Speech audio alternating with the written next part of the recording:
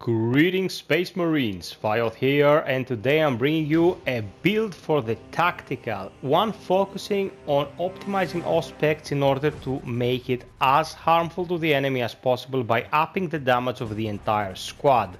You can go utility with it, you can go damage, and you can go hybrid, but this time what we want to do is empower the entire team to deal as much hurt as possible to the enemies. I will be breaking down the entire perk tree and then I will take a look at the guns to explain to you why I pick the things I pick. Without further ado, let's get to it. So the perk tree is reset and I will be picking every single one of them as I explain why I'm picking them. We have three choices here: balance distribution, 10% more for the primary and 10% less for the secondary when it comes to damage. Plasma boost: when the plasma incinerator is 50% overheated, the damage increases by 30%. This is great. And Kraken penetrator rounds: bolt weapons penetrate one more enemy. If you're gonna play with the incinerator, this is awesome, but as you probably saw in the thumbnail, we're not gonna play with the incinerator. We're gonna play with a bolt gun. So we're gonna pick Kraken penetrator rounds. Second one is heightened vigor. After perfectly dodging, you cannot lose control from heavy hits. Relentless pursuit: after a gun strike, range damage increased by 25%. And versatility: after switching weapons, your secondary weapon does 20% more damage until you either swap back or reload it. Versatility is great if the class can use the plasma pistol, but the tactical can't. So having this here makes no damn sense. I don't like it. Here, after a gun strike, range damage increases by 25%. If you know how to proc gun strikes on demand, secret for you guys, you can do this by charging the first attack in your combo string on small enemies. If it doesn't kill them outright, it will always knock them prone and you can execute a gun strike.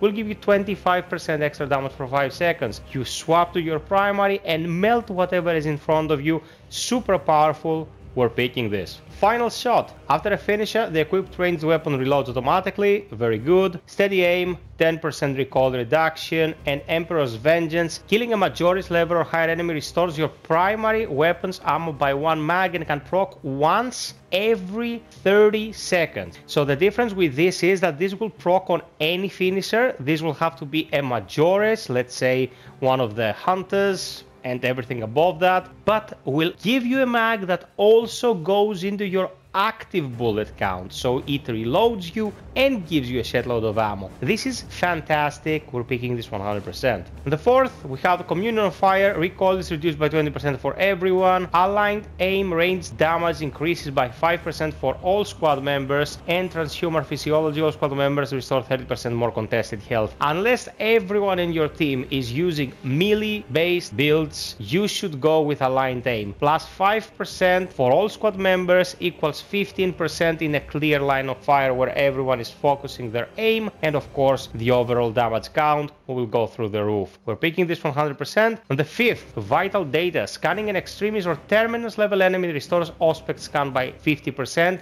These are, let's say, the Raveners, and then we go to the boss level enemies, the mini bosses. Priority targeting: the mark from Auspex lasts 8 seconds longer, that's 16 seconds, but it does not mark the Minoris. And target lock: enemies marked by Auspex can take 25% more equipment damage, that is grenades and those juicy melta bombs that will melt bosses. I say you go for target locked, but this is not as adamant as the rest of my choices. Also, you can go for extended duration or for extended cooldowns, but this is very niche. For overall utility and taking down the real chonkers, target lock is pretty great. 6. Battle Focus: a perfectly timed parry gives the parried enemy a mark from Auspex scan. Improved efficiency: scanning 20 enemies with 1 Auspex scan restores 1 equipment charge, that is 1 grenade or bomb. Precise calibration: enemies marked by Auspex scan take an additional 75% damage, but Auspex scan's radius is reduced by 25%. Absolutely take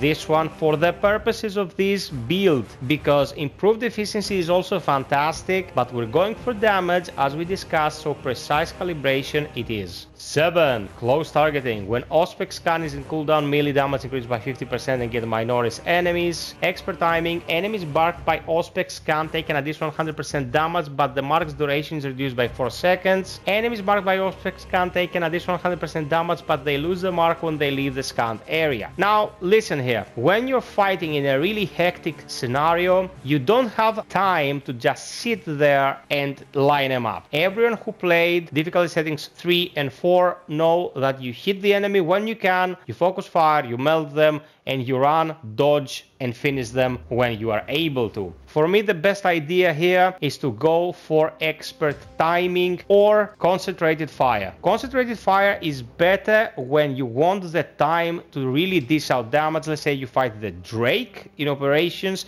it's a stationary target. When you light it up, it can't go anywhere, it will just sit there and get obliterated. But not every target is the same. This will reduce the duration, but even if the enemy moves, they can still be melted by your Auspex. This is my choice, my number one choice for this build, but it doesn't really go without question. You can leave your comment in the comment section below explaining to me and the other peeps why you prefer this or that, and I'll take everything under consideration. Final column, signal jammer. Enemies marked by Auspex cannot summon reinforcements. Radiating impact, a melee finisher additionally deals significant area of effect damage, 90 seconds cooldown, marked for death. A headshot will instantly kill a majoris or extremis level enemy marked by Auspex scan. Cooldown is 120 seconds. No questions asked, we're going for this. This is insane. It says it has a cooldown of 120 seconds, but that is not as long as you would think when you analyze in your brain what it actually means to be able to insta-give an enemy when they are in Auspex. You don't have to take a shot at the smallest of shites when you Auspex them. You will take a shot at the big guy and take him out of the equation right away. Amazingly powerful tool that will 100% assist you into thinning the herds of tougher enemies, because let's face it, if you have good line of sight and good communication with your allies, the small fries will not pose as big of a threat as to a team that is just running and gunning with reckless abandon. Now you can see my weapons on the left. I am going with heavy bolt rifle. Bolt pistol is our only choice, and chainsaw of course is our only choice. But for our main, my choice is